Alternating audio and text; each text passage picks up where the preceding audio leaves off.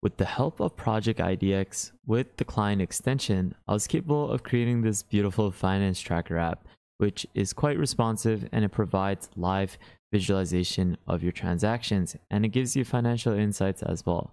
So in this case, you can add a transaction and you can provide a value, describe the type as well as the category, and you can click add transaction and you'll see a live preview and visualization within the spending overview and monthly trend. Yesterday, I had made a video about a new free AI editor that's by Google and it's called Project IDX. This is a full stack AI editor in the cloud and it's a fantastic free alternative to tools like Cursor and Windsurf AI. Now, Project IDX is an AI assisted workspace that's designed for full stack multi-platform app development, and it supports a wide range of frameworks, languages, and services that seamlessly integrate with your favorite Google products.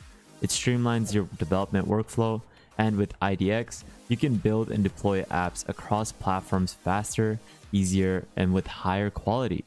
You were capable of seeing in my last video how I was able to make a fully functional Android app with just a single prompt, where it's capable of tracking steps. It's capable of also tracking your calories burnt, and all of these tabs are fully functional where you can track the progress of the amount of steps you take on a daily or weekly basis, which is just insane.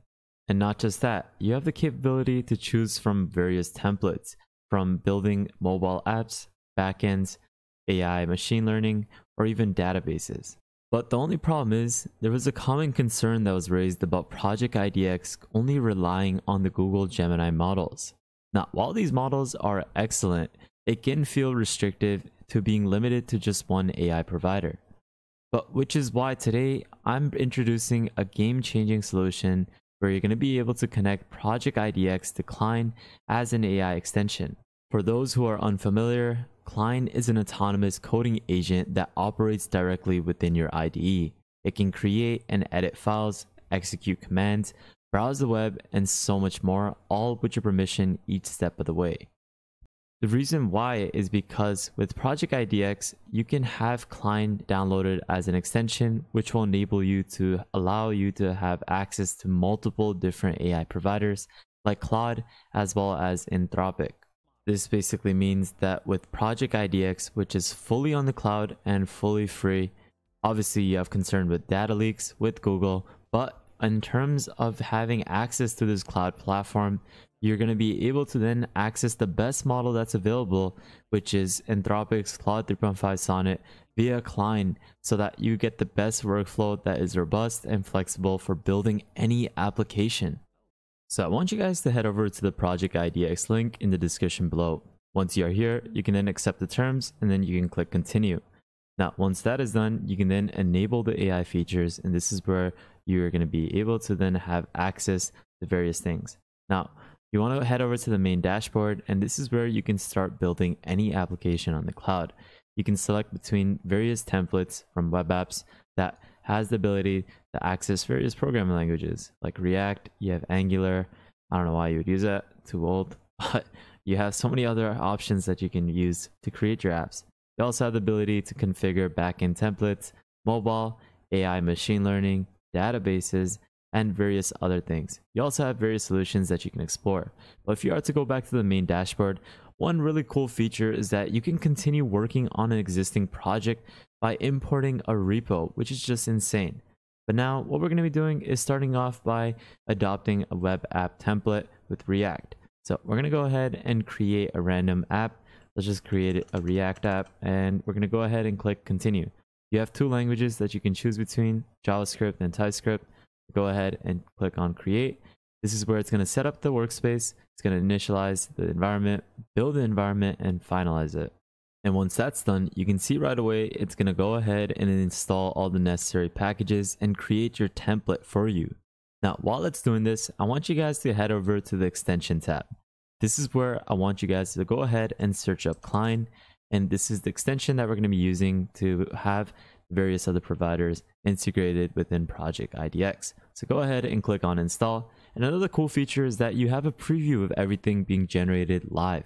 So you can see the same sort of artifact feature that Anthropic provides live within Project IDX. So now we can see that Cline has now been installed.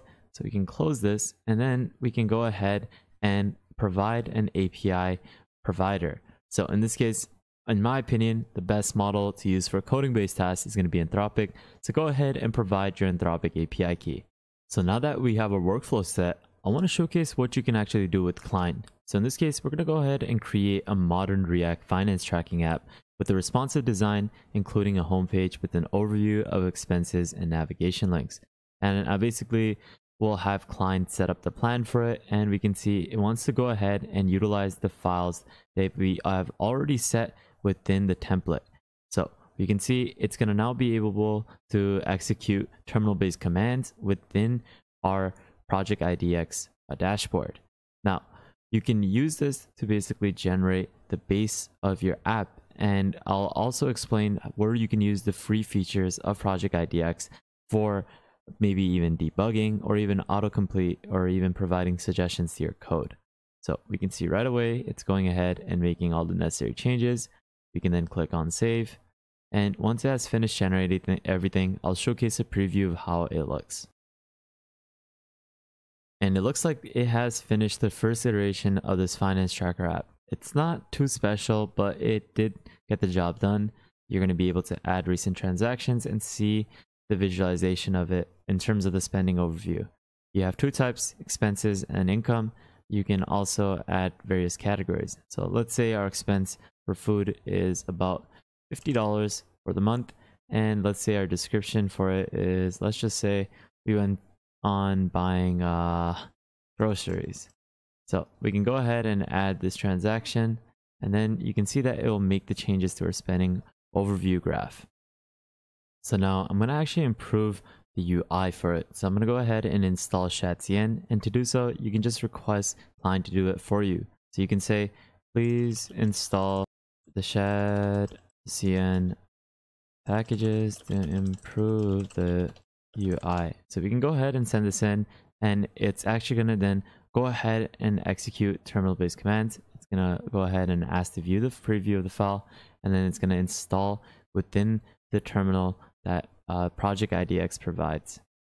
To save some time, I also iterated on providing a couple of new prompts to improve the graph as well as the visualization of our balances. But we can see we have such a really cool app that actually has a dark mode installed as well. So we can see that it installed the Shadcn packages for us with the help of Cline, and we have a lot of cool new things like a financial insight tab where you can see what sort of top spending category is being basically shown for the month, and you're going to be able to also add transactions. You can see the UI is a little bit better, so let's go ahead and do the same thing.